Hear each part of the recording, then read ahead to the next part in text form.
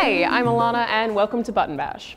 The Sims 4 recently came out on PC, and ever since I've been going through the very same cycle I do every time I play a Sims game. I play it, and I can't stop playing it, and I can't stop thinking about it, and all I want to do is sim. Trying to get myself to stop playing it is a series of, oh, just after I get this promotion. Wait, no, just after I get this person to move in. Wait, maybe after I buy that new fridge. And suddenly, oh god, it's 4 AM again, what have you done to me? But the whole time I'm playing it and being addicted to The Sims 4, I'm very aware of its flaws. They're just somehow kind of easy to ignore.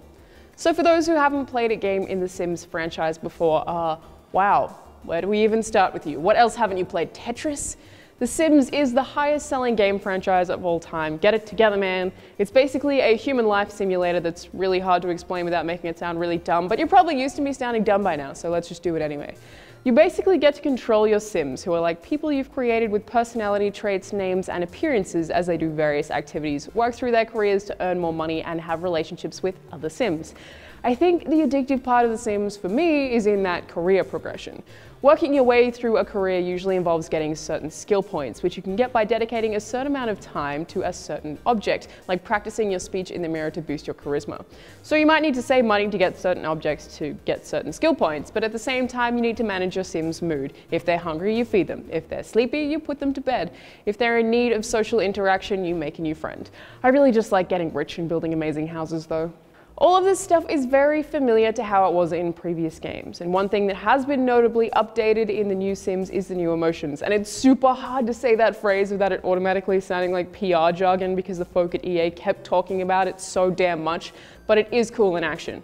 Your Sims have several states of emotion in The Sims 4, not just red or green. For example, there's embarrassed, which could come after your Sim has been rejected after trying to confess attraction to someone, and that state of embarrassment will actually influence what they're willing to and able to do. If you're embarrassed, you have new dialogue options like trying to redeem yourself. Your Sim might have a new want pop up, which will tell you that they want to go to bed and hide under the covers, and doing so will get them out of that state of embarrassment a whole lot faster. But these emotions are constantly changing and evolving depending on what happens, and thus they give you something to consider aside from just basic needs like eat, sleep, fun, toilet, shower. Discovering a new emotion is a cool thing too. For example, after my Sim had his first kiss, there was an option to go bake some heart-shaped cookies because he was feeling flirty, and you can bet I baked the pants off those cookies, oh yeah. All of that stuff definitely does add to the game though, in surprises, new challenges, and completely diverse experiences. The specific traits you choose for your Sim will ultimately affect how you end up needing to play the game, because those traits alter emotions, wants, and needs. And while the build mode has also been updated to make it easier and smoother, since you can now drop rooms in fully furnished and you can customize things more than you ever could before, these two changes are the only ones that really stand out. I guess it's also graphically better looking, but not so much that you'd notice it without having played The Sims 3 recently. Beyond that, it kind of feels pointless. The Sims 3 has mountains of DLC that add extra content to the game, but even without those, there's just more to do in that game. It's like The Sims 4 is, at large, a really simplified version of The Sims 3, and while the groundwork is solid, I just don't think this game is worth upgrading to until there's a whole bunch of DLC out so that it can match its predecessors. And that's a super crappy thing to say about a game. I can't imagine any other franchise getting away with that, but somehow The Sims does.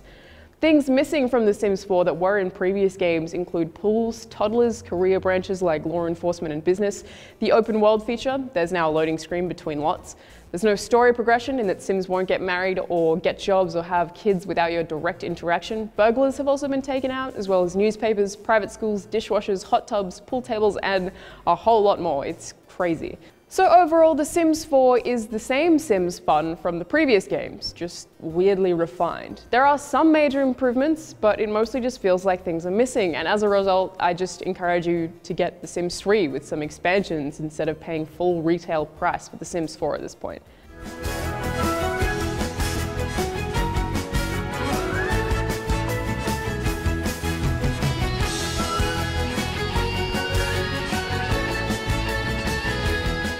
I'm Alana, and thanks for watching Button Bash.